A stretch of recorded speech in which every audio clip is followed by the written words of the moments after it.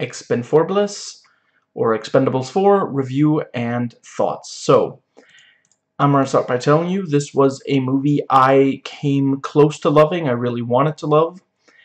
This video will have some jokes and we'll get into some serious topics. And let's see, yeah. I realize this video is long. I'm going to do what I can to make it worth your time. The top link in the description box will enable you to donate to the SAG-AFTRA strikers, and I implore you to do so. And then there are some links to videos that help explain why this is such an important strike. So I start this video with a review where I almost definitely won't spoil anything. If I decide to do so, I'm going to verbally warn you before I do hold up an index finger until I'm done with the spoilers. You can mute and skip ahead until you see me lower my index finger. I will not be warning before spoilers for earlier entries in this franchise, and as soon as I end the review itself, please note the rest of the video will have lots of spoilers.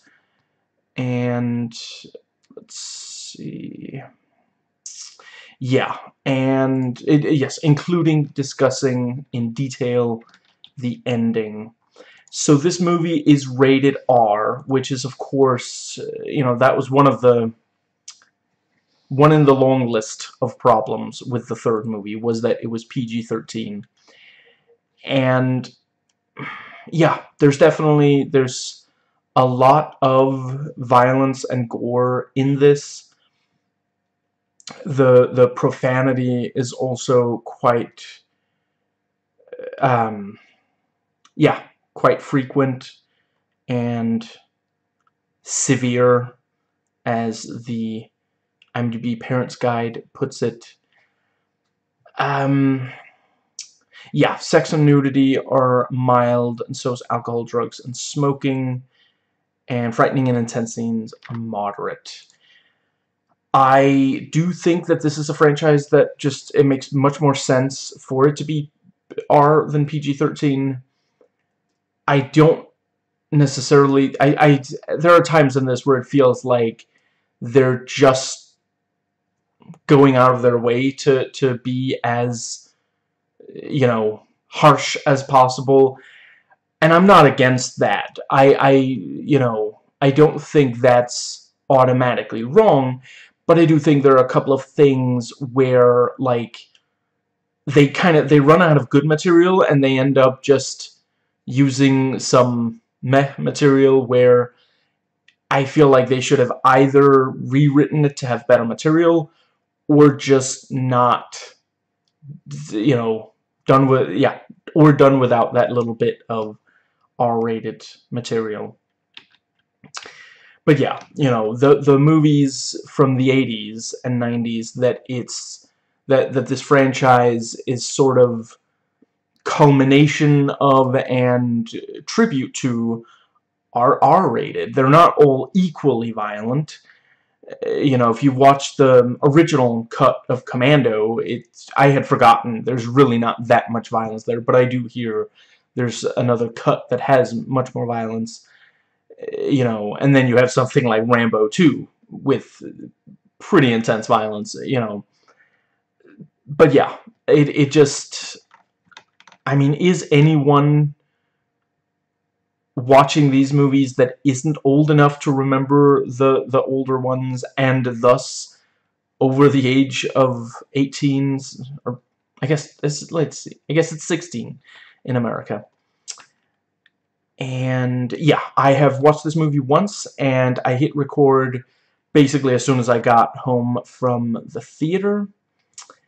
And yeah, so the plot is yet again the Expendables fighting an arms dealer. Like, I feel like at some point, if they keep making enough of these, just statistically, at some point they gotta hit on something other than that. But then, I mean, at least it's not like drug runners over and over. I'm beyond over the whole war on drugs. America wants to be in charge of making money, you know, dealing drugs kind of thing. So, yeah, really, really glad that that's not Now, this was directed by Scott Wall, and before he started directing, and I have to admit, based on some reviews, I thought, oh, is this like the first thing? It's not the first thing he directs, and it's, you know, but yeah, he used to work in stunt. You know, he did stunts. He was a stunt coordinator. Yeah, but in 2007 he started directing, where he directed a short action film. Then he directed 2 action movies. Then he directed this movie called Six Below, Miracle on the Mountain, which is apparently not an action movie. It's a biography, drama, sports movie. Then he directed another action movie, and now he's directing this. So this is the 4th action movie he's directing, the other 3 being Act of Valor, Need for Speed, and Hidden Strike. And it's one of those things where these movies are very much about stunts. That's one thing that they very much, you know, Stallone really wanted to bring back the sort of visceral, stunt-driven kind of action. So it makes a lot of sense to get a former stuntman, you know, to direct. And you know, these movies aren't really about the more dramatic and like story elements and such. So I can definitely understand where they're coming from. And I mean, the direction, it's not as good as, yeah, I don't know that I would say it's as well directed as the others, which is not that high of a bar. It's not like way worse directed. This is not like when John Moore, who somehow I don't even think I want to look up if he's still making movies, but he kept making movies way past the point when someone should have like put out a restraining order, legally prevented him from continuing to direct movies. When he did a Die Hard movie, it was a massive nosedive as far as direction goes. You know, say what you will about, you know, I know not everybody loves, you know, the movies are not all equally good. I know a lot of people really hate the 4th one, but compared to the 5th one, just the direction, just how... Did I mention? I didn't already mention. I'll probably swear in this video since they do in the movie. How the fuck has John Moore gotten to direct for so long when, like, just, yeah, unreal how bad he is at just very, very basic stuff as director. Anyway, the movie was written by, and this is one of those, it's not great when there's so many writers on just one thing. So there are 4 writers on this thing. Yeah. So 3 who wrote the story, and 2 of the ones who wrote the story also wrote the screenplay. And then there's, yeah, one more guy who wrote the screenplay. And of course, Dave Callahan has a credit for the characters, but he didn't write anything new for this, as far as I understand. But yeah, this was written by Kurt Wimmer, Tad Daggerhart, Max Adams, and Spencer Cohen. I don't really know the others, but I do know Kurt Wimmer. I am shocked that he is still, like, when researching this, I had actually forgotten, but yeah, he directed a Children of the Corn remake in 2020. No, not the David Anders one. I am shocked that he, and apparently, yeah, he's directing something upcoming. I'm shocked that anybody let him direct after Ultraviolet, but I guess 14 Years of Penance was considered enough. I maintain he did a fantastic job on Equilibrium, both, you know, directing and writing. I have not watched One Man's Justice. Let's see. yeah, I think he did a good job writing Sphere. He has an adaptation writing credit. Right, he helped write Street Kings. You know, that is a legitimately good script. He wasn't the only person, but yeah.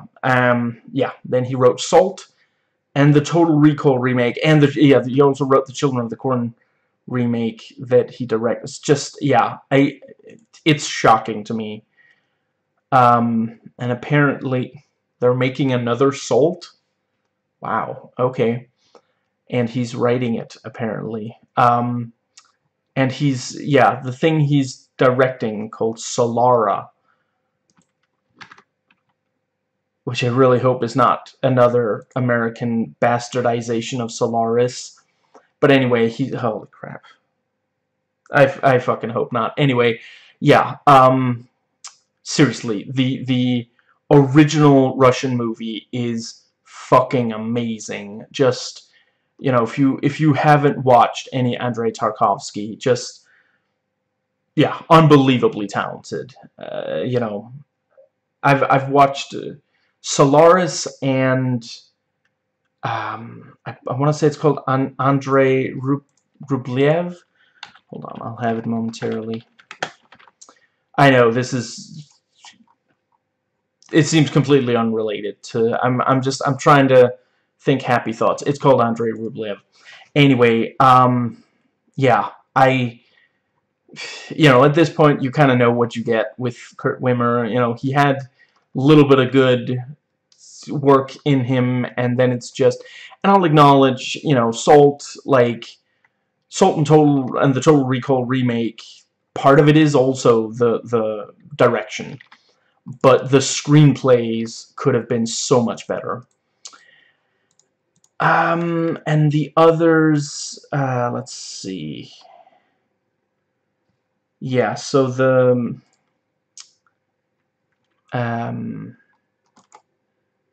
yeah, so Tad Daggerhart also wrote Black Lotus, which is also an action movie. Oh, Frank Grillo, cool.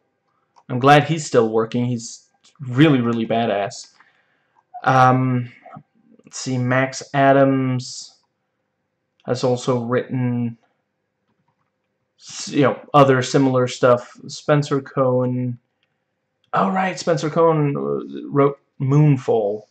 Not by himself, but yeah, so this is not the most preposterous movie he's written.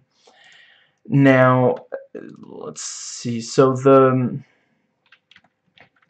yeah, so the first movie has a huge climax, the second has a huge opening, the third has both a huge opening and a huge climax.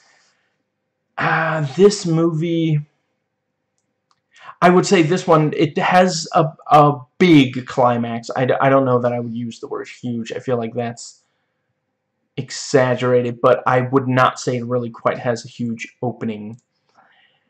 Now, let's see. So yeah, I would say that the first three Expendables movies, you know, each one is better than, you know, yeah, both of the sequels are better than what came before. And yeah, this movie continued. They get a new director every single time. I don't quite know why, but yeah. Let's see. Yeah, so problem with the first two is that the action is mainly by Sly and Statham. So, you know, I was hoping that this movie would manage to spread it out across these icons more. And I would definitely say that this does change things up. The action is no longer, you know, just primarily Stallone and Statham. Now it is almost exclusively Statham. And I get it. Like, I saw another reviewer say, I mean, I guess at this point, I don't know if Sly has the energy for it, which sucks. But, you know, you can understand why, you know. Let's see, the man was born in 1946.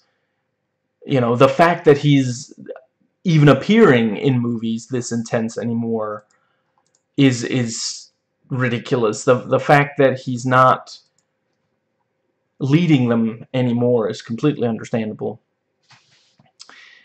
Let's see, and yeah, you know, this one still barely has any women, and apparently we will not be getting a female-focused, you know, Expendables with, you know, like, yeah, instead of bulls, it would be like the clock bells kind of thing, you know, because beauty, yeah.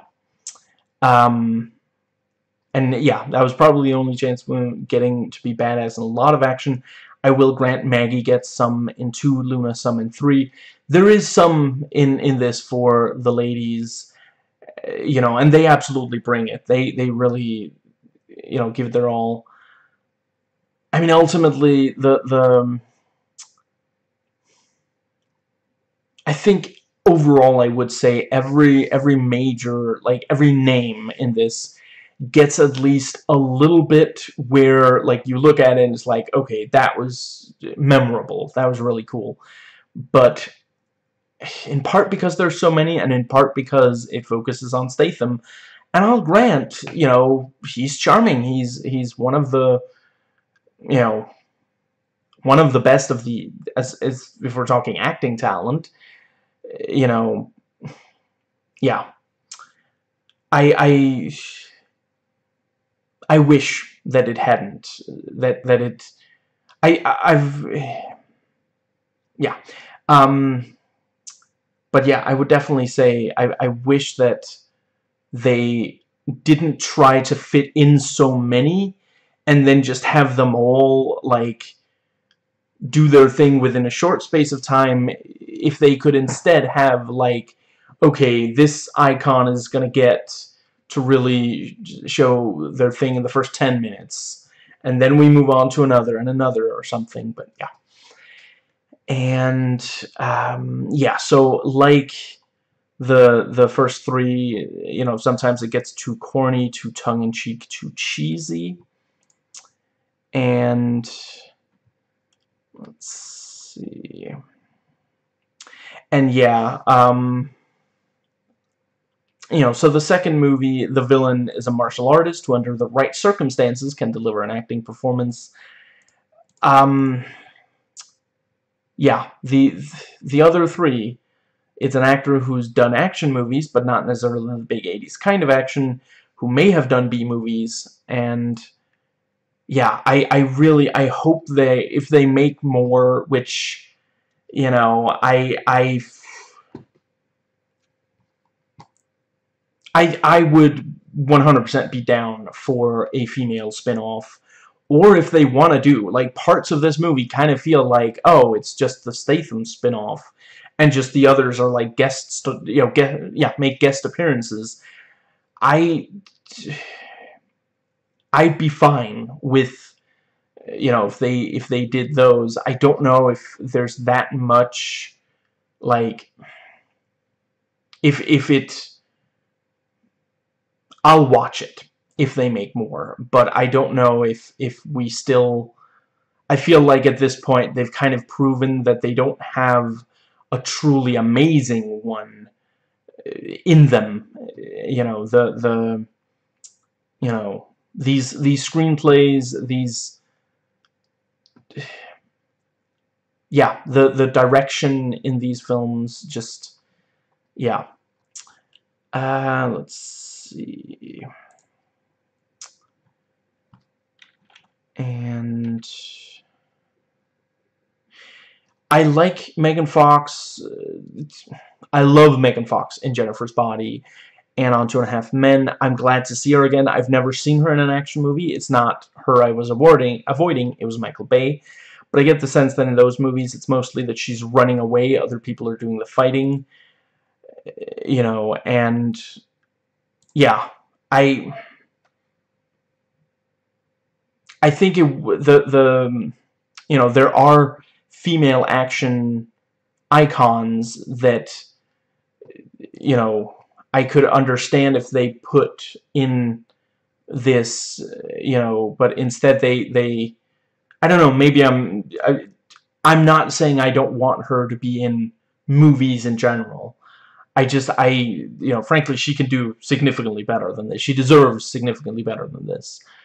You know, but just, yeah, I mean, if we're talking like women who do action movies, I know that Charlize Theron has done a bunch. You know, you have people like, I have to admit, I don't really know her. I don't think I've seen, I haven't seen anything of her myself, but through Obscura's Lupa, I've seen a number of I've seen a number of her videos reviewing Cynthia Rothrock movies. You know, yeah, I don't know why you wouldn't put, yeah, let's see. I do appreciate that this movie is not overlong, like, frankly, the third movie. You know, it's almost 2 hours in total. You know, the others, let's see, yeah, the others are shorter. This one is 96 minutes without end credits. Now, let's see, the third movie is the most dramatic, dark, and heavy of these movies.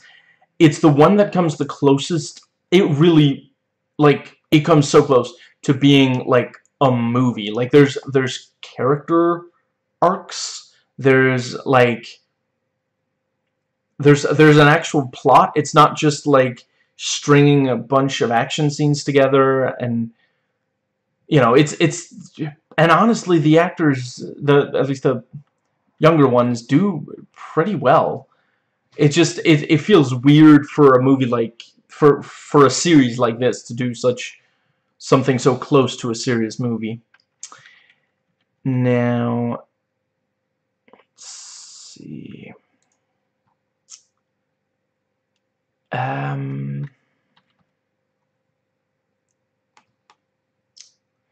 Yeah, and yeah, so the first two movies have classic rock songs, and the third one has rap.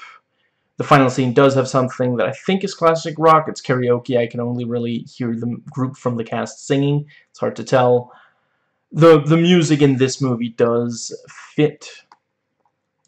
And let's see. Yeah, and the third one has by far the most compelling and interesting best acted villain. You know, as cliched as it is, right down to the personal connection between him and Sly. It's given the most and best lines of the villains because they knew that Gibson still has it. This movie kind of treats the true villain identity as a bit of a twist. Some people said they guessed it going in. Other people say they were very surprised. I'm not going to be spoiling it in the review section itself. I will say that you know,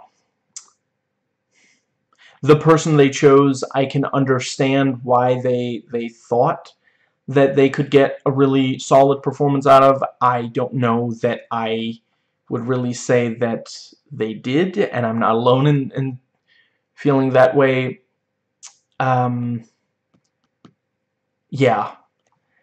Now, right, let's see. I said in my old review that I didn't think much of Ronda Rousey's acting in the third movie. Honestly, I'm coming around on it. She holds her own. It's great that she doesn't end up in a romantic relationship. She does kiss Sly on the cheek and say, "If you were 30 years younger," but it's because he showed he cared about the young team members, not because he's so alpha. Let's see. Right, and yeah, Antonio Banderas as a motor mouth is very funny in the third movie. This one has a character that is his son. Let's see, the character is Galan, played by Jacob Scipio, and yeah, you know, it's difficult for I really love Antonio Banderas, so it's difficult for me to see him replaced.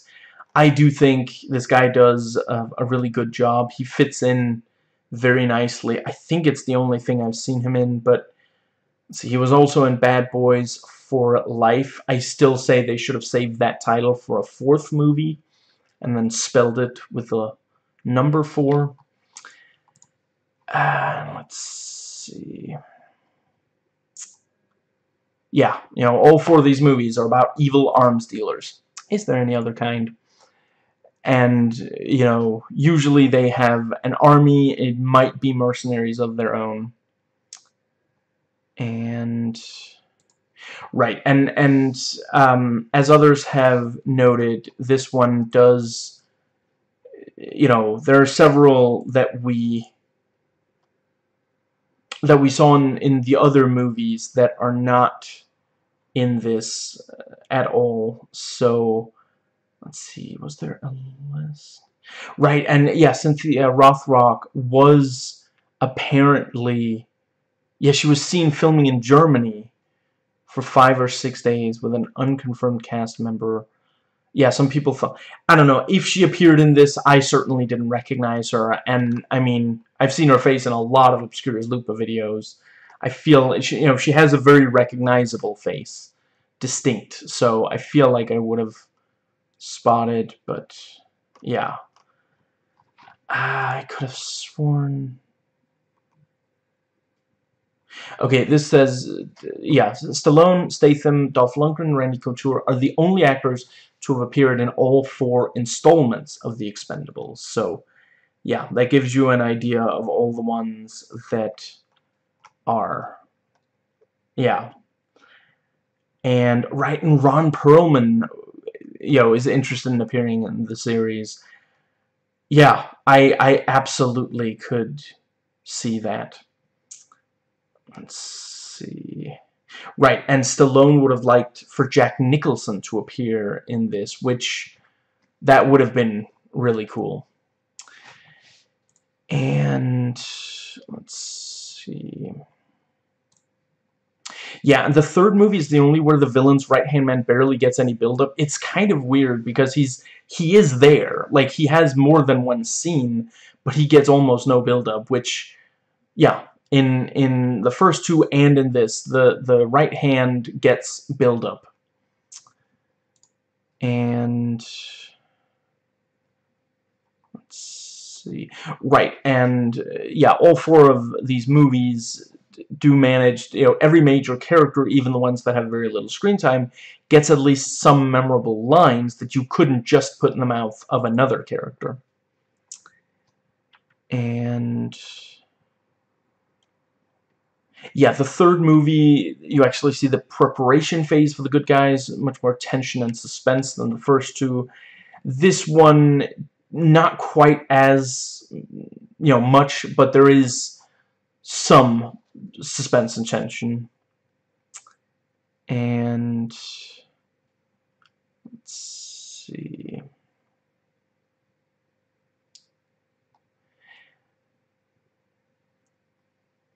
And yeah, all 4 of these movies, there is at least one female character who does not enter into a relationship with one of the men or is made out to be awful by reducing her to a misogynist stereotype. It's a low bar, but I do appreciate that they do clear it.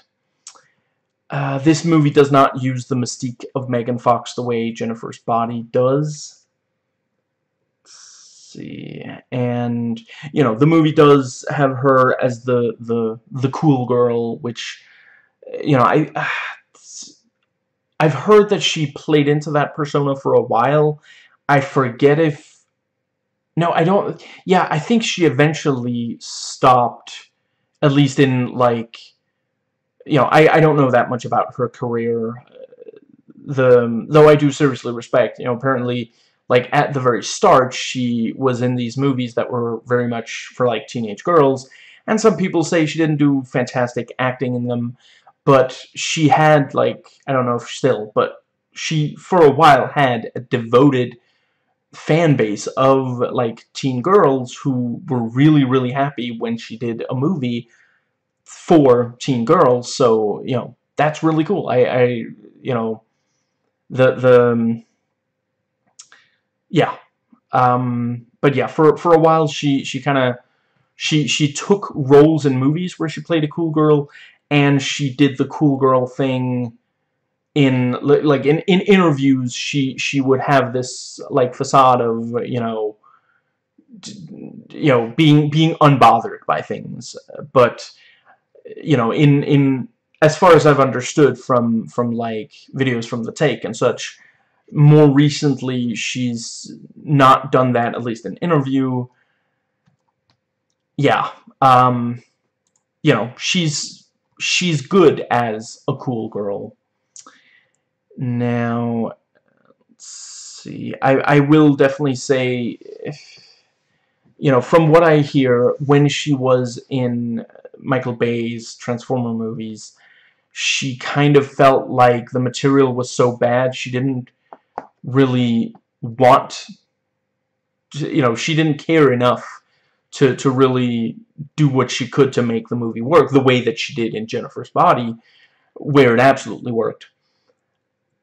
In this movie you also get that sense, you know, she can, for some of these scenes, there's like, there's at least one scene in particular in this movie where it seems like she can barely get the words out, and considering the dreck they've saddled her with, I really don't blame her. In other scenes she seems much more comfortable with it, and yeah, she's, you know, I don't know that I would say anyone does fantastic acting in, you know, no major cast members do just outstanding acting in any of these. Let's see. I think this is the first time I see 50 Cent in something. I've heard he wasn't good in some other stuff. I don't know that he's necessarily gotten better. It's too bad. I think he's a very talented rapper. And though he was at first really homophobic, apparently he has now, like, come around and made, you know, he has a positive relationship with his son, who came out as gay, you know, so, you know, seriously respect that. I mean, acting, yeah, he's not that, I do, you know, so like I mentioned, no one's like hitting it out the park here. I'm not saying he shouldn't be here. I'm just, you know, the other ones you pretty much already know. But yeah, you know, I get it. He looks cool. That's basically all he really has to do in this movie, and that he absolutely does do. You know, it's not that different from seeing him in a music video. He's just, you know, slightly, obviously, but he's got this kind of smooth, cool kind of thing that we here in the West obsess over, you know. Statham does legitimately good acting when the material isn't really, really dragging him down, making it impossible. Yeah, you know, people like Dolph Lundgren, Sylvester Stallone, you know, they do amazing work elsewhere. I think Dolph Lundgren absolutely kills it in the original Universal Soldier movie. Stallone is fantastic as Rocky and Rambo. You know, yeah. This is only the second time I see Tony Jaa in anything, and you're gonna hate me when I say that the only other thing I've seen him in is Monster Hunter. I know, and no, I am not judging him based on these two movies. You know, yeah, he's appeared in a number of you know, hold on.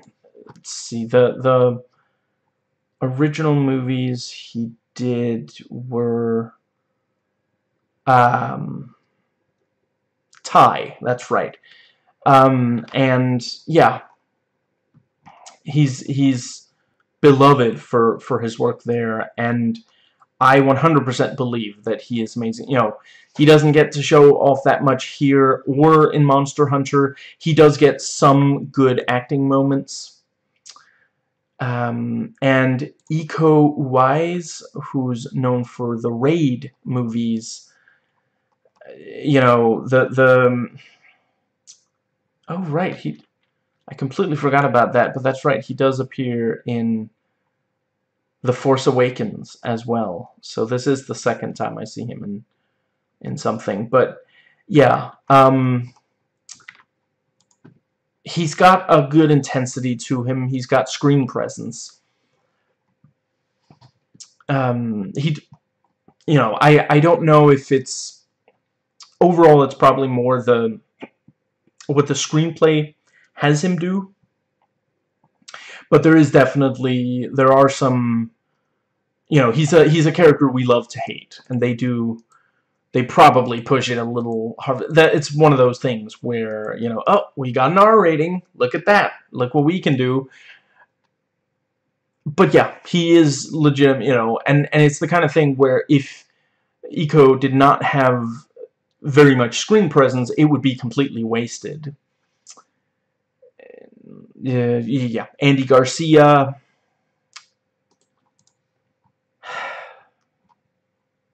You know, my mom once said that if you can't say something nice, you shouldn't say anything at all. He's done better. Let's leave it at that. I don't think that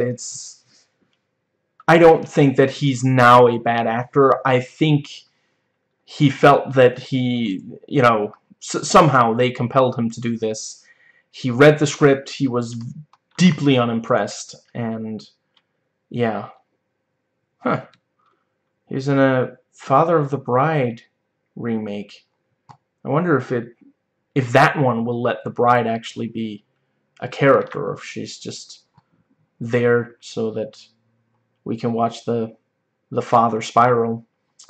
I don't hate those two movies. I really feel like they completely wasted.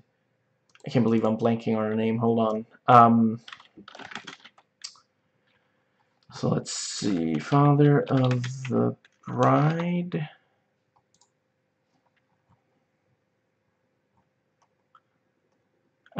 Kimberly Williams Paisley. You know, she's, yeah. Randy Couture. Yeah. He still can't act based on these 4 movies. He does not seem like he's a good actor. Levi Tran has a strong presence on this. They don't give her a lot to do, but when she has something to do, she really delivers. And that is it for the cast. And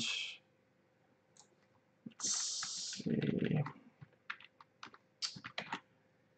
That brings us to, so yeah, the according to Wikipedia,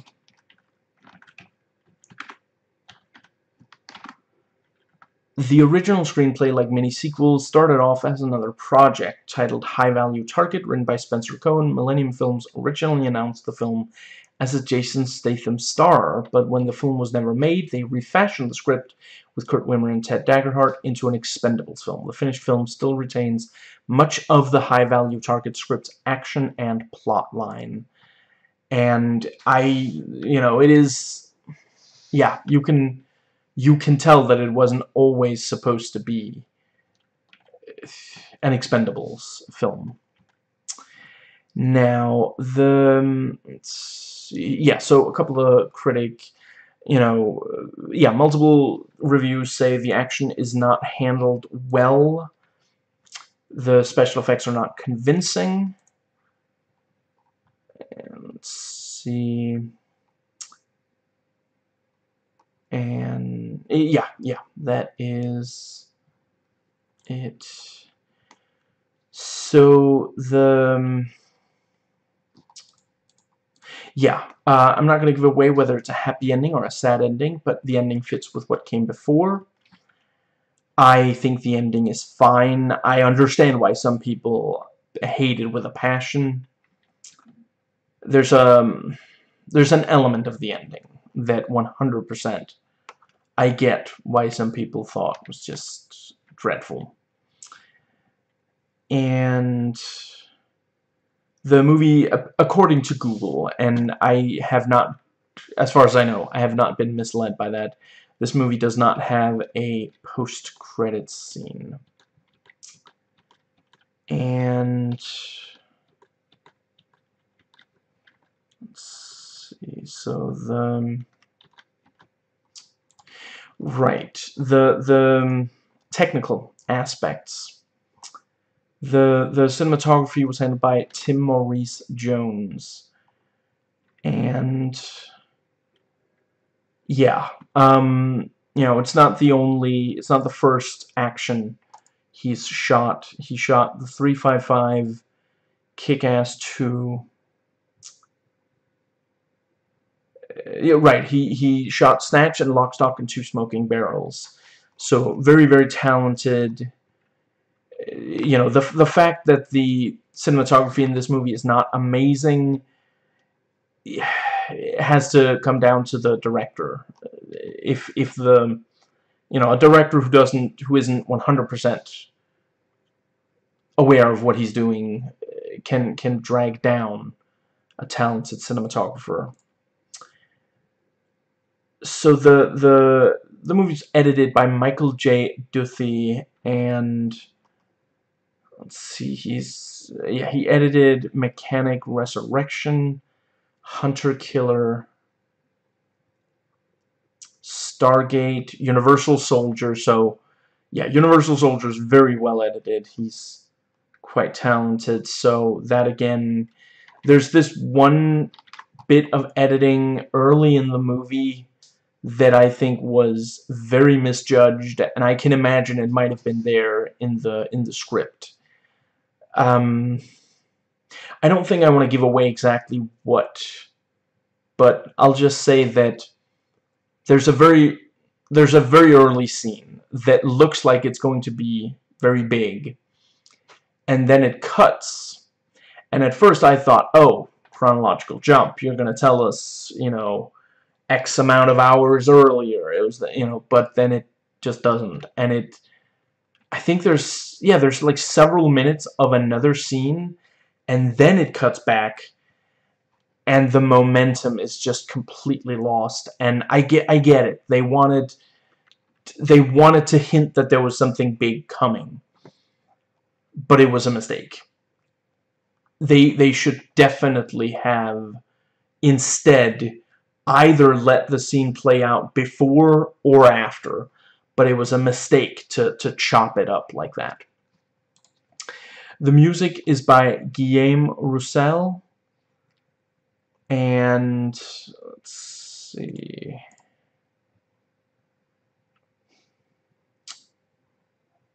Yeah, it's like he's done other.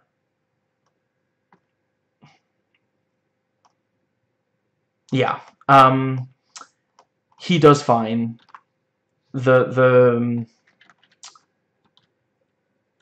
see.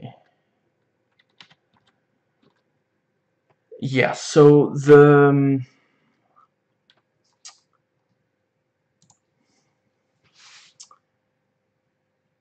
that brings us to the best elements, which, yeah, like with the others, you know, the 80s style action.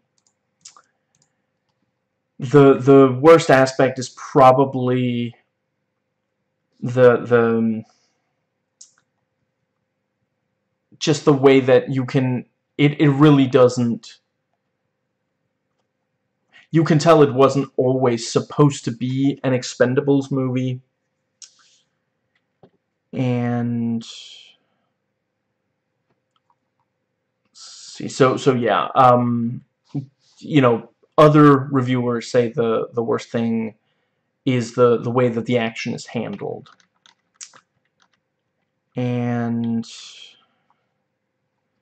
yeah, the thing I was most worried about was the depiction of women, and yeah, the movie absolutely has issues there that I'll talk about in the spoiler section.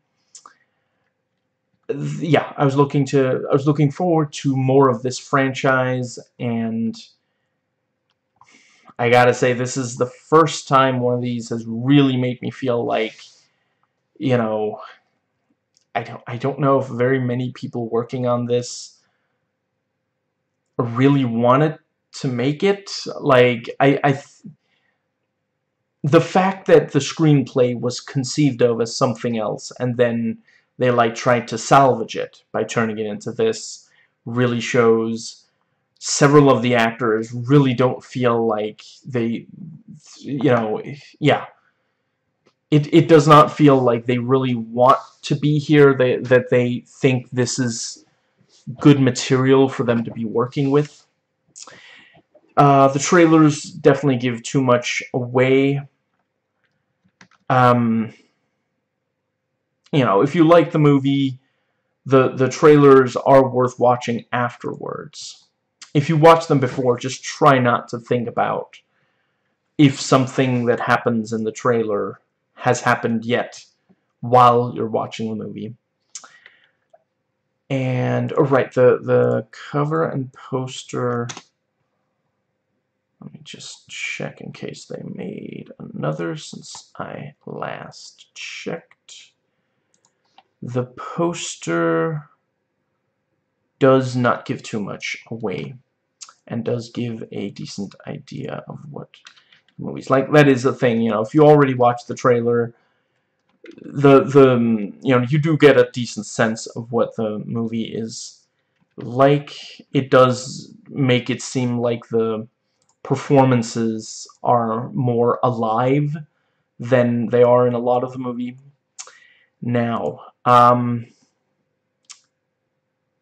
Rotten Tomatoes, it has 16% on the tomato meter. Of the 81 reviews, only 13 are fresh. The average score is 3.70 out of 10. But you know, there are over 100 verified user ratings. The average rating is 3.7 out of 5, and it comes to an average of 69. Nice. And the consensus: solid work from Jason Statham and some halfway decent set pieces aren't enough to make up for Expend4bles, lackluster action, and cheap-looking effects. And on Metacritic, it has a 29 out of 100 from critics, a 4.4 from users, and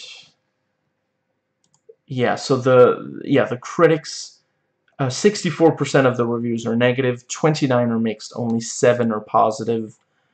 Of the user scores, 45% are negative, 30 are mixed, only 25% are positive. And yeah, to add to the,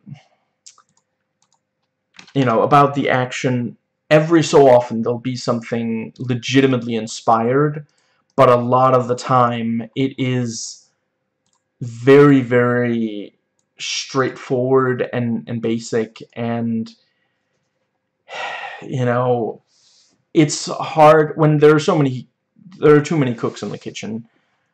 It's hard to say exactly, but having not watched other movies directed by this guy, knowing that he comes from a stunt background, you know, like, I want to make clear that I say stunt is a very, very challenging element of production. It's crucial to making action movies look as good as they do. I am absolutely, you know, I'm not saying I could do better.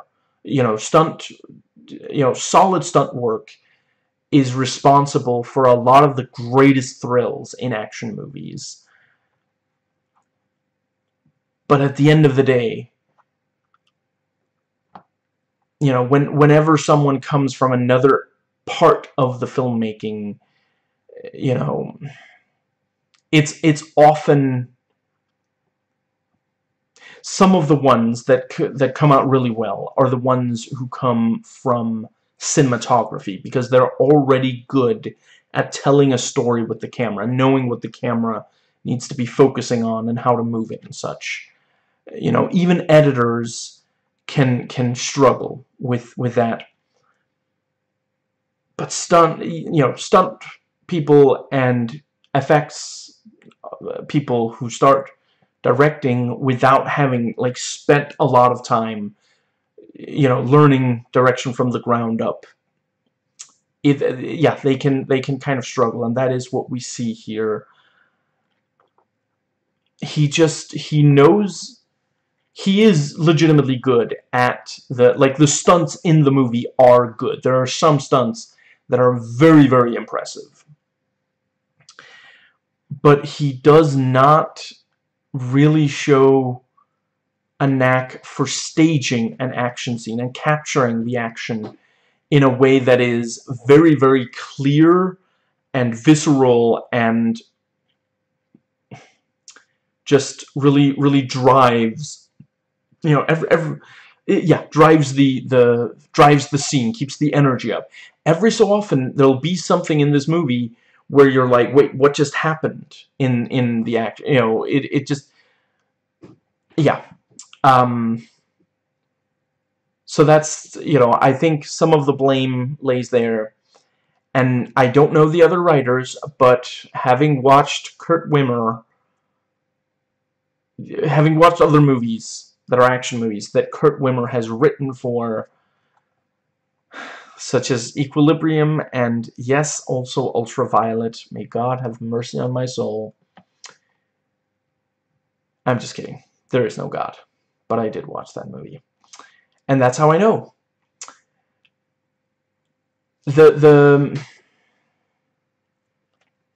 Sometimes Kurt Wimmer is amazing at conceiving and staging an action scene, and then other times he is very much not. And to be clear, I absolutely am aware that some of the action that is underwhelming in Equilibrium is down to budgetary restraints. But even so, like, yeah, he is not always amazing, and you do see that some here. You know, I have to admit, it's been forever since I watched Salt. I think I only watched that movie once. I did end up watching the Total Recall remake more than once. And we're back. So, yeah, on IMDb, it has 61 user reviews, 43 if you hide spoilers, and yeah, 16.2% voted 5 out of 10, 16.1 voted 6, 15.3 voted 10, 11.5 voted 7, 10.2 voted 4, 8.8 voted 1, 7.3 voted 3, 5.8 voted 8, 5.3 voted 2, 3.5 voted 9. I gotta say, this is one of the ones where I think the ones that are really, really high seem to me like it's people who either have very low expectations for something like this, lower than even mine, or that are trying to, like, even out. They feel like the average has gone too low. I think it's harsh to give this 1, 2, or 3, but I can understand it. And yeah, the special effects are just not good. They're very, very unconvincing. They're very obvious. I've seen a couple of people point out, you know, they've seen better special effects in YouTube videos, and they don't even have to be like super recent ones. And yeah, um, I wish I could argue with that. But the CG and green screen, some of those are just really, really unconvincing. And I think that is, yeah. I rate this 6 big 80s action blowouts out of 10.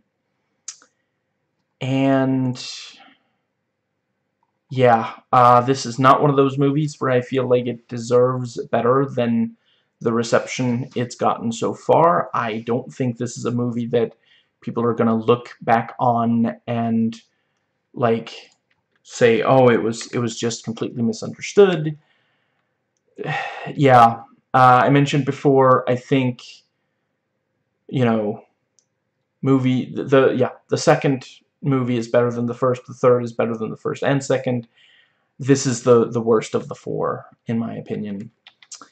And that brings us to the thoughts section. So from here on out, there are major spoilers.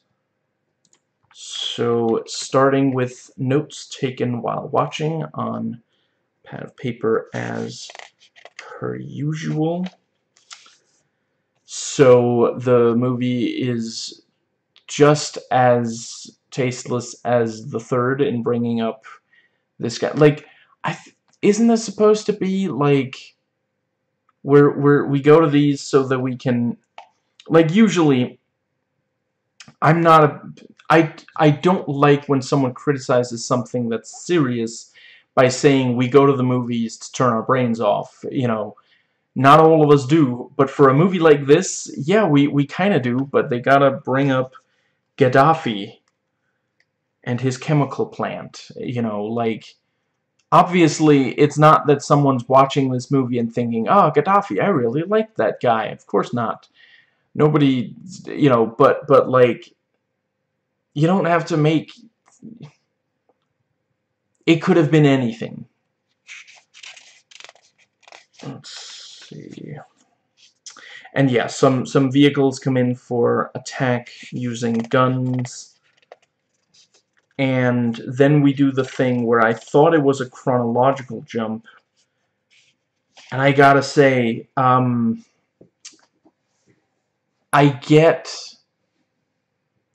do think there are some action movies where the fact that we don't know exactly what's going on from right away works really well. But I think this movie, I think it took too long before this movie for us to realize that what we're seeing is the bad guy enacting his plan. Because at the start, you see all these vehicles come in, and it's like, oh, you know, this is the big opening mission for the Expendables. But no, it's the bad guy. It's the you know, the right hand of the bad guy who comes in to you know, that eventually becomes clear. But I really think it would have hit harder.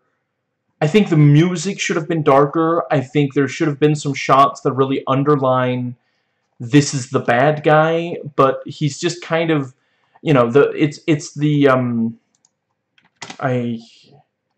what was his name? The character Ramat, Iko Uwai's character. You know, he's just like kind of generically badass the way that, you know, the Expendables themselves are. So, you know, yeah, I kind of thought, oh, I guess he's now a member of the Expendables. And yeah, the first scene that Megan Fox is in is the one I was talking about in the review, where just the acting is not very good, and I really don't blame her for not... You get the sense that she doesn't really want to be there. She doesn't want to be delivering these lines and acting in a scene like this, because she realizes how misogynist this is, and it's maybe, you know, I don't... Like I said, I haven't really followed her career, but I can imagine this might not... based on some things I've heard her say in an interview, and, like, just, you know, I can imagine that she likes the idea of showing, you know, women can kick ass too. And, you know, she maybe signed on before she realized she was going to be asked to do a scene like this. But I don't know, it's possible it is that she didn't really have much of a choice, and this was just something that she was hoping would boost her career. You know, but just, yeah. It's such a misogynistic joke with the thing that, you know, Statham tells her to calm down, and she screams, "Calm down, I am calm." You know, just... Yeah. Like, there's a... I don't think that... Like, you can... I think you can make a joke where, like, a guy tells a girl to calm down, and we're not laughing at her, we're laughing at him, but this isn't that. Let's see, and...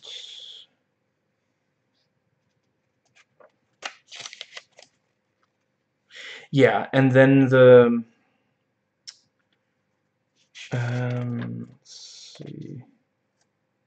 Yeah, so the, you know, the very, very brief action we got at the very start was just not enough, and I mentioned in the review, you know, this is the scene I was talking about in the review.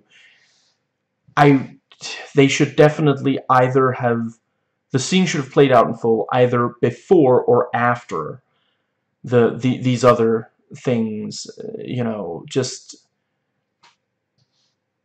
I'm not even necessarily completely opposed to having, like, a tease of action later to come, and then saying, you know, 30 hours earlier or something. But just, you know, take a bigger chunk of an action scene, take it from later in the movie, and so that, you know... Yeah. Or yeah, I mean... Would there be a huge problem with just letting the entire scene play out?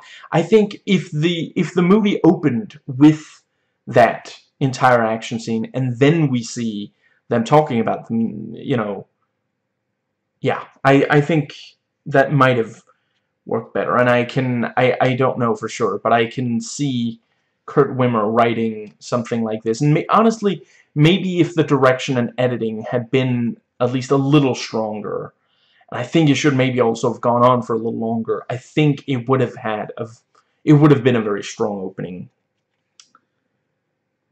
You know, for, like, without a doubt, the theatrical cut of Ultraviolet, you know, there's a very, very short action scene there, but it lands, you know, it has an impact. That movie isn't that good, but the opening does leave some impression, and I wouldn't really say that's the case with Expendables 4. Let's see. Yeah, and we have the macho bullshit, the fight with the whole thing with Jumbo Shrimp. And, you know, of course, the fight takes place in this, like, what's it called? A bar that has, like, you know, dancing girls, you know, so yeah, women are largely objectified in the movie. They're, you know, some of them are good at fighting, you know, most of them are sexualized, and some, I think the only major female character not to be sexualized is Lucy Newman Williams Russo, and I guess the wife of the general, I think they said he was. Yeah, and then we go back to the action at the start,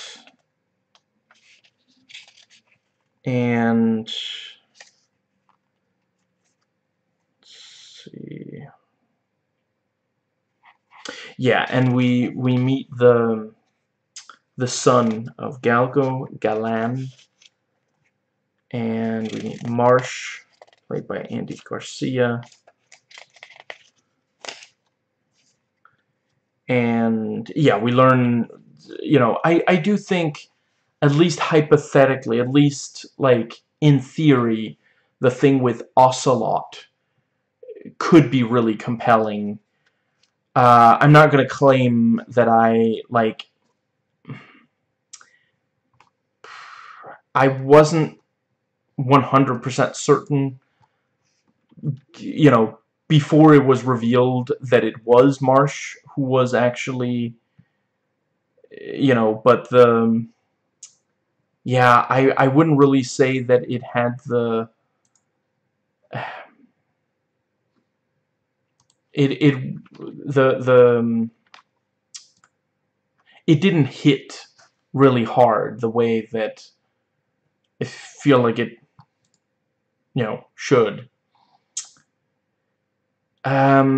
Right, I want to briefly talk about, you know, so the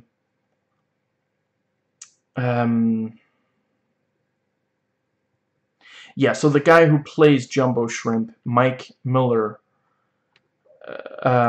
is actually martial artist, and you know, yeah, because he's not, yeah, and he's mainly known for yeah, he's done stunts for 80 films. He's acted in 22, so but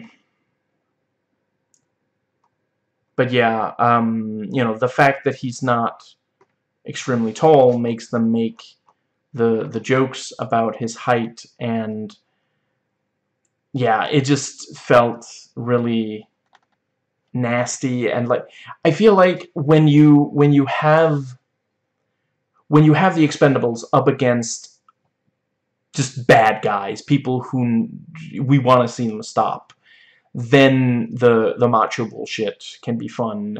I think when it's camaraderie between the you know, people who are on the same side, that can work. Here it just feels kind of bitter. Like the scene reads like someone, like one of the writers recently had a bad experience in a bar and wanted revenge but couldn't carry it out in real life. And yet again we get the ear story, which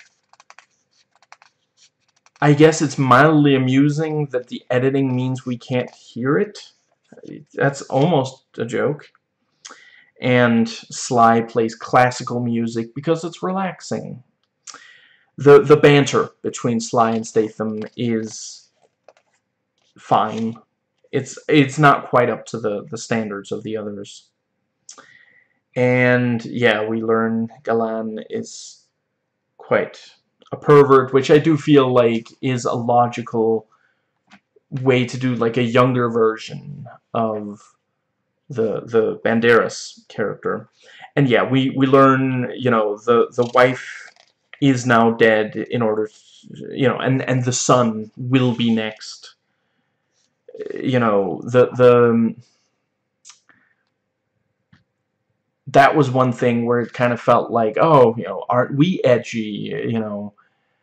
I will say, like, the very moment that we saw that the general, like, his family seems to like him, you know, so, like, immediately, I guess that, yeah, that is supposed to be a hint that what we're seeing is the bad guy, but you just told us that this is, like, the chemical plant Gaddafi owned, so, like, it just,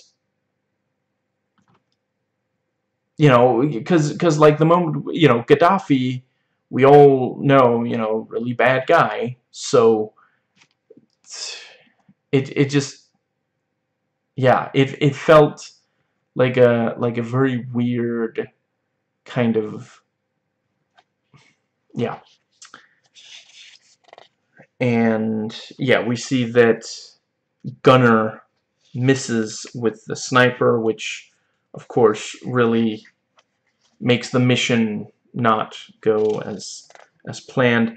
I will say the thing with, you know, we over the course of these movies, there's a lot of like machine guns mounted to cars firing on other, you know, so them losing use of one and then taking out another, you know, it might also have been like a budget thing, but I thought that worked. And the jumping between the cars, you know, there was definitely some good energy there, and tension. um, I agree with those who said that it never really felt like Lee was in serious danger, which is obviously a problem for a movie like this. It kills a lot of tension. Get in, losers, we're going shopping. Galan quoted Mean Girls. I don't know how to feel about that. I mean, was that supposed to be a tribute to Megan Fox? Because that wasn't... Like, I know early in her career she did a movie with, you know, a movie for that teen girls loved with Lindsay Lohan, but that wasn't the one. You know, she was in... Hold on, I'll have it. She was in Confessions of a Teenage Drama Queen, not Mean Girls. You know, so just, yeah. And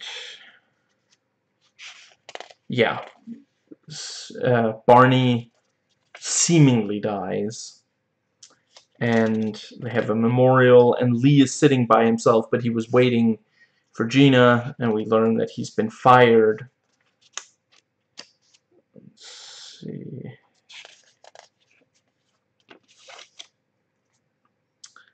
And yeah, we see Lee, and you know, at home, and you know, he's got Barney on, you know, on his phone and his contact list, and you know, he's sitting there wondering. I mean, on the one hand, I will never see him again alive, so I should delete it, but on the other hand, it's a little too early in this movie to say for sure that I'm not going to be haunted by him, in which case leaving him in my contacts is just going to make things more convenient for the ghost. You know, weighing the options, really. I can't find the name of the character. You know, in the movie, he's just referred to as social media influencer. I don't think they ever say the actual name of the guy. So yeah, I guess I'll be calling him influencer. You know, so yeah, you know, bodyguard for influencer is the only thing that Lee finds that makes any sense for him. And it is satisfying watching him beat this guy on camera, with the camera, in fact. I do think that the fact that the guy is very misogynistic really doesn't land, considering that the movie itself and Lee are also misogynistic, so it's very hypocritical. You know, I'll never turn down watching a misogynist, you know, get some comeuppance. You know, I'm not advocating real life violence. I'm against real life violence, but yeah, it feels really hypocritical, because, like, I mean, I guess it's the fact that he's not in a committed relationship, and the fact that he's talking about having sex with more than one, maybe? Because Lee is with Gina, and they're, you know, for them, it's you know, monogamous, I guess. Yeah, I don't think it really works. And then Lee, the hero, breaks into his ex's place. Just, yeah, It's wild to me that this movie was written and directed today. Like, this feels like a script that's, other than the really modern references, like 20 or 30 years old. Like, and this is also where I feel like, Megan Fox, you can understand why she wasn't super happy about at least some aspects of this script, because, like, today we recognize that a guy breaking into, like, following his ex is really, really messed up. And they make sure to show, no, he is breaking in.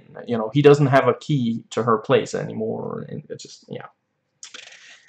And, we learn that the Expendables are going to be, getting revenge on the Onceler for the death of Barney. Sorry, not Onceler. Ancillary, that's his name. What I'm getting at is I think it's a kind of silly nickname they've given him. Ocelot, I think, was the real, just, yeah.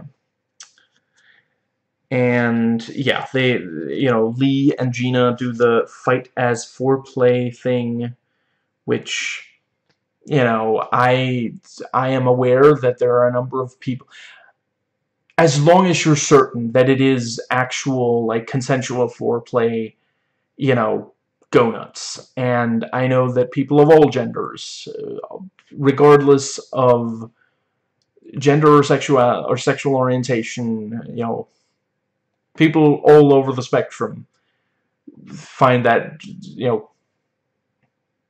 find that really appealing. Not everyone, but some from all over the spectrum. And that's great. It's, go buck wild as long as it's consensual. And I do appreciate there's multiple references to Lee going down on Gina. When she has him in a headlock, so she's sitting on his face, she says, "This was always my favorite seat in the house." And that I believed Megan Fox 100%. Not necessarily for Statham, but you get the sense, based on some things that, she does really come across as a woman who isn't okay with sex just being for the guy, and yeah, that's, and what was his response? Crap, it's not written on IMDb. Yeah, I don't remember his response. I'm afraid I don't remember if it was, like, also, like, backing up that, and then, after the foreplay, he's like, I don't remember his exact line, but he says something, and he's, like, on top of her, and she says,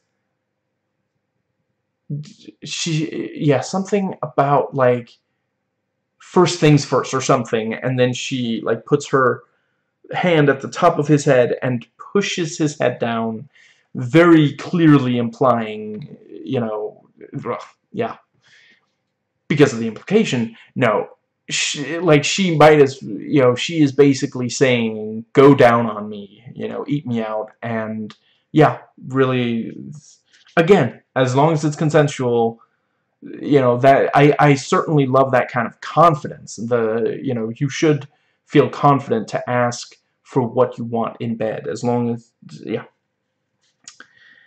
Let's see, yeah, and Lee gives her the knife, and we learn, I do really appreciate, we later, she's not like, honey, you came to save me. She's like, yeah, duh. What the fuck did you think?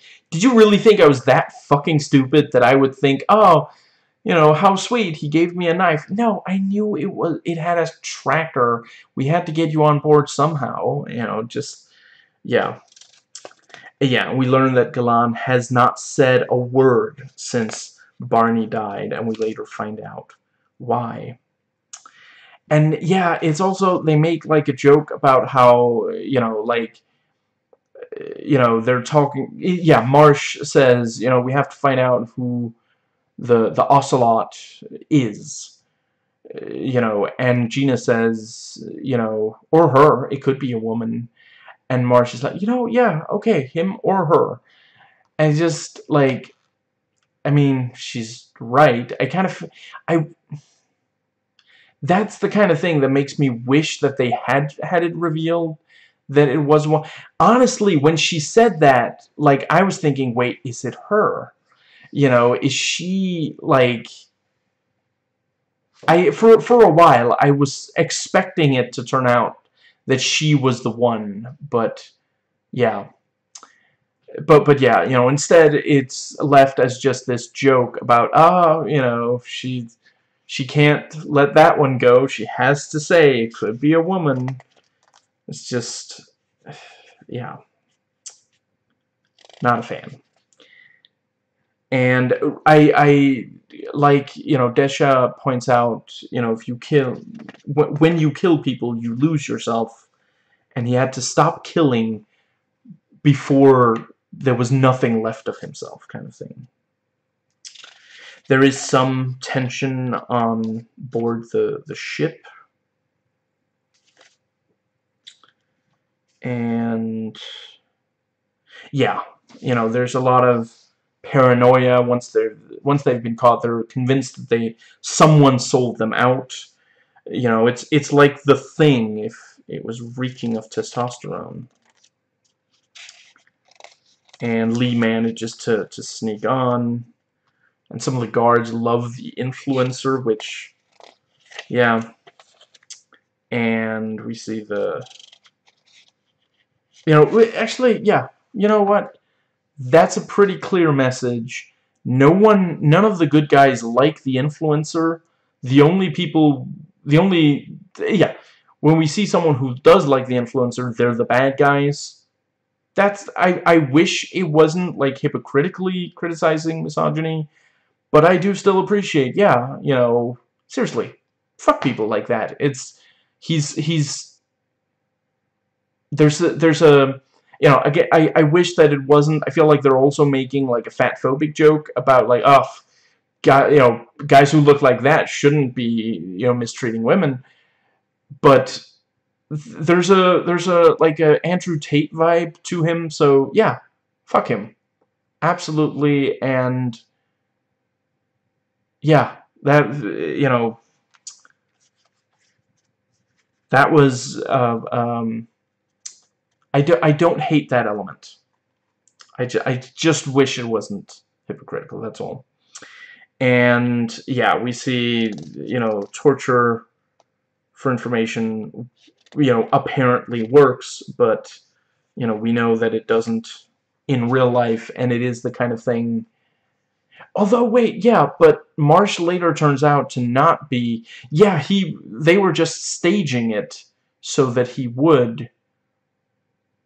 Yeah, okay, that's. And let's see. Yeah, so, you know, for some of this movie, it's kind of Die Hard, but on a cargo ship.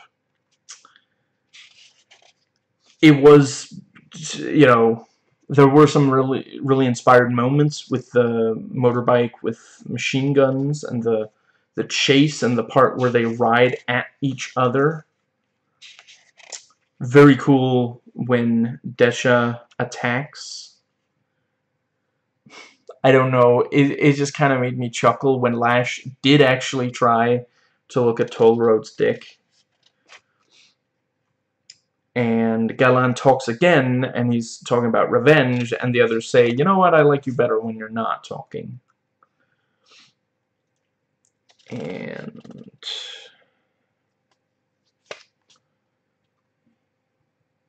yeah, they talk about, you know, it would start World War III. Does the Pope shit in the woods? No, stop saying shit like that. He also doesn't shit next to the bed.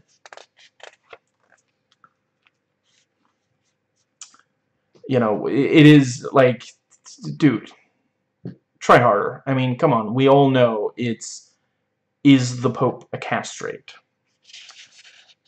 Let's see. And yeah, so 50 cents. I think it is just called PIMP. The rap song plays to, you know, for a distraction. That was a cute little gag. And Lash does indeed fight with a lash. That was very, very cool. And Gina does some Black Widow fighting moves, wrapping her thighs around the neck of enemies and such. And Gunner going back to drinking, even though he's been sober, is treated as a good thing. It means that he can fight properly again. You know, I mean, look, at some point it just kind of feels, it feels like Deadpool 1 and 2 have very provocative, very offensive jokes, but they're more well written than that one. You know, it feels like the kind of joke that would get rejected from a Deadpool script.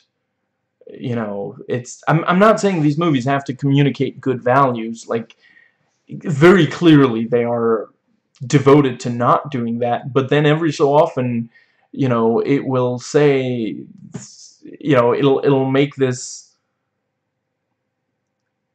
hypocritical statement coming out against misogyny whilst indulging in misogyny, and have this, like, weird pro-alcoholism message. Like, just, yeah. Right, and I really, really enjoyed Lash and Desha versus that one guy. That was really, really cool. Them teaming up. If they make more movies, I would really love a spin-off that focuses on Desha and Lash together. They were really, really great. And I like Lee versus Rahmat.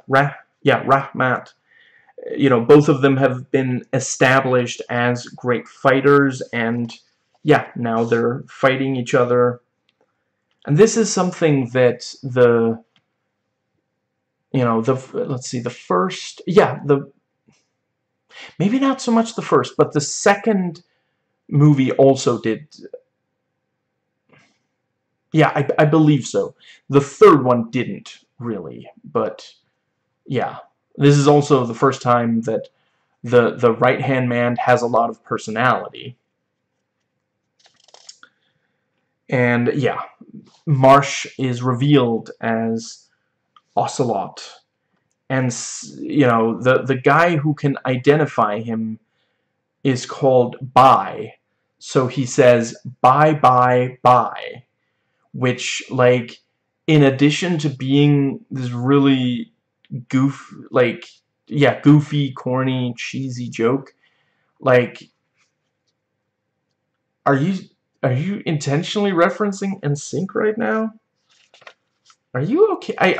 Has anybody checked on the writers of this movie? Because I don't know if somebody should check on them. I don't know if they're 100% okay right now. I did like okay, so we have 12 wins and the helicopter blows up. I didn't think you'd be needing that. Just, yeah. I know, not an exact quote, but just, yeah. And, yeah, Lee pretends he's gonna go with the rest of them, but he stays on the ship as the only person so that he can stop it, and it looks like there's gonna be a mano-a-mano fight. And then Stallone comes back, and, you know, yeah, Lee has the what are they called? Knuckle dusters, and, you know, Sly shoots a guy right next to him, and he said, "You almost fucking killed me." Sly says, "You're welcome." So that scene bookends, more or less, bookends the movie, which, you know, I can appreciate that. That could be a really neat tool, and I respect this thing. You know, they're like, they're so cool. They don't even need to make, like, You know, as soon as Sly is back, they are right back on track, right back in the groove of things. Yeah, and so the nuke explodes underwater, and the effects are not great. And yeah, I mean, I understand that some people were really frustrated with the movie bringing back Sly. I feel like at this point, like, just I'm not telling them not to be frustrated.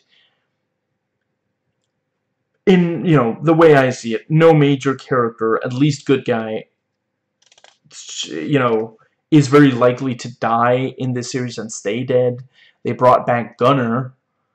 You know, it seriously looked like he died, you know, in the middle or so of the first movie, and then he's just back at the very end. You know, I do appreciate in this movie they bring up, you know, when they're all like paranoid, you know, one of them says, "Gunner, you betrayed us back in the first movie."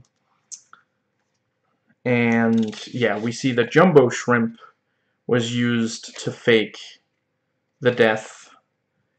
And like,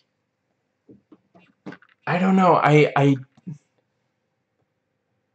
it felt like really harsh and bitter in a way that I don't really think that it justified being that harsh. You know, maybe I missed something. Maybe, you know, I'm not a dude, bro. Maybe if you know, if one watches this video, you can hit me up in the comments, let me know, what did Jumbo Shrimp do that was so bad that he deserves to be knocked out and wake up just in time to see himself die. I mean, you realize this is the kind of thing that usually the villains do, not the heroes.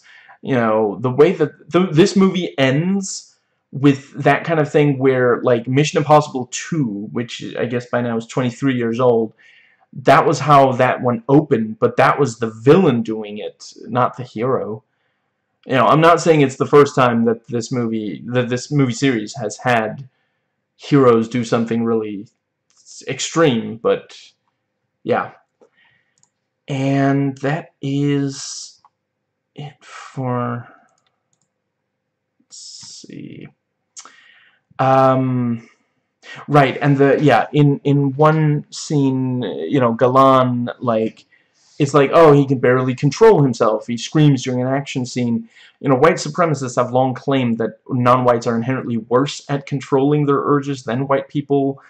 So, you know, I don't know. Maybe some people who share his ethnicity can watch and feel like he's reclaiming it for them, but yeah, I don't love having such a negative stereotype. Yeah. And that is actually everything. So, yeah, hit me up in the comments. Let me know, what do you think, you know, would you like to see Expendables 5, Expend4bles? Or would you like to see a, what's it called, spin-off? You know, yeah. And, you know, what should be the plot of the next movie or spin-off? And yeah, if a spin-off, who do you think it should focus on? I pretty much, if I would definitely watch a Desha and Lash centric spin-off. I would watch more that focuses on, like, Gina. Honestly, I don't necessarily hate the idea. I think they really need to, you know, stop with the misogyny, but Lee and Gina, I could see the you know, yeah, a movie that focuses purely on them, either without a team or where, like, a team is, yeah, what I'm saying is a movie where the two of them are, like, constantly working together, kind of thing. You know, like, maybe, yeah, and, like, maybe traveling together, and it's just the two of them. Something like the Bourne Identity with Matt Damon, you know. So, yeah, so something like that, but with her also kicking ass, and you know, completely getting rid of, if at all possible, completely getting rid of the misogyny. If you like this video, please thumbs up, subscribe, hit that little bell. There should be a link to my main channel page, 1 or 2 more links to stuff like relevant playlists, a suggested video for you to watch on screen right about now. I put out 1 vlog per week reviewing and sharing spoiler thoughts on a movie. I also do 1 per week talking about Ahsoka. 1 talking about the most recent episode I've personally gotten around to watching of Scream Queens, 1 for The Bear. Almost every single day I do 1 for the most recent episode I've gotten around to watching of Agents of S.H.I.E.L.D. And recently the Reviewing Thoughts videos tend to come out very similar to this one. In other words, if more videos like this, you're in luck. You can check out my back catalog. That's what's catch me next week. I hope you enjoyed watching, as I enjoyed watching and recording. I'll catch you next time. And in closing, yeah, seriously, fuck misogynistic social media influencers. Yeah. I'm not saying that in real life I would want someone like Jason Statham to beat them up. But they fucking suck. And I like that, you know, the comments he got were actually, you know, positive for Lee, but not for him. Like, you know, a bunch of, you know, women and maybe also men and others, I don't judge, like falling in love with Lee for, yeah, that was, it was self-indulgent, but it was kind of funny.